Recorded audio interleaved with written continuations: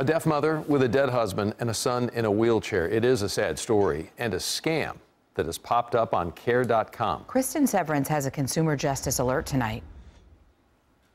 I want to be a broadcast journalist. Jordan Lyle needed a job while she looked for a career in her field. But it would just be something, hey, I'm available for the summer, do something, because, I mean, kids are out of school. The recent University of North Texas graduate nannied through college. She went to care.com to line up a gig. And it's like pet sitting, house sitting, or child care or nanny services. She got an email right away. A hearing impaired mom was moving to Texas desperate for help. Was offering $20 an hour even though it was a single child because she'd just gone through a really tragic experience. The woman's whole family was just in a car crash, killing her husband and injuring her son. And I was like, I can't imagine being out of state and being deaf and now your son's in a wheelchair.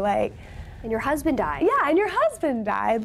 It's just so sad. The mom sent their photo and all of the details. The picture was really sweet. I mean, it just looked like a kid that was experiencing how to use a wheelchair. His mom looked really loving. All Jordan had to do was buy and assemble a new wheelchair before the family arrived in Texas. The mom sent a check for $1,900.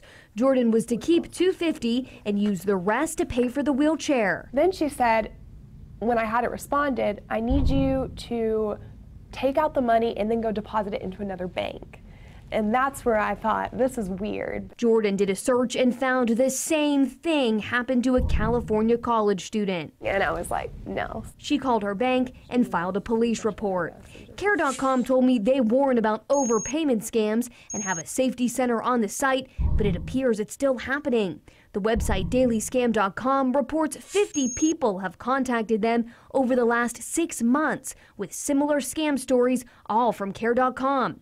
Jordan thinks the site can do more. The people who are contacting you should have that same type of background search. Care.com sent this email to Jordan after she contacted us. It warns of this exact scam.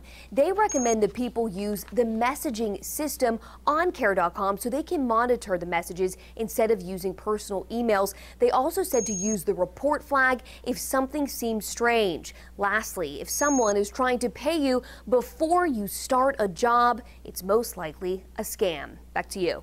All right, Cristin, if you need consumer justice, you can call her using this information to contact her right